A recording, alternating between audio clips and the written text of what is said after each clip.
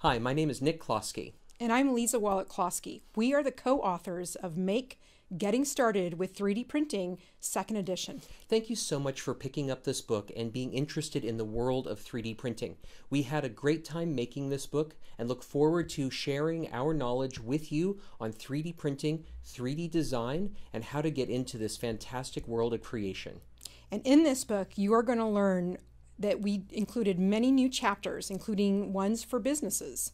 So please read and enjoy. Back when we wrote the first edition, we tried to include as much information as possible to help you get started on your journey. It paid off. The book has over 135 reviews on Amazon and was translated into 2 other languages. In this 2nd edition, we loaded the book with new chapters and deep tutorials to make your learning even better. We start the book with a brief history of 3D printing and how it's being used today. Then we move to FDM printers and how to troubleshoot prints if they fail.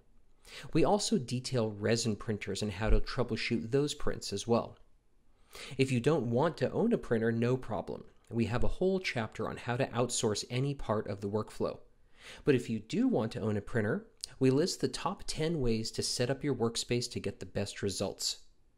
The 2nd edition is loaded with lists and updated information on resources, materials, printers, services, and so much more.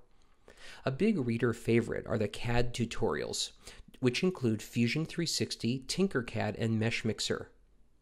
All these great programs are either free or affordable for professional or consumer use. Here's an example of things you can create in the tutorials. You'll learn shortcuts and tricks to get to the best model possible. Something very new in this book is the chapter entitled How to Make a Prototype and Incorporate 3D Printing into a Business. Learn the top tools and ways to get products manufactured. We also discuss the future. We don't have a crystal ball, but read the book to see what's possible. And after all, remember 3D printing and 3D modeling is fun, exciting, and something you can do.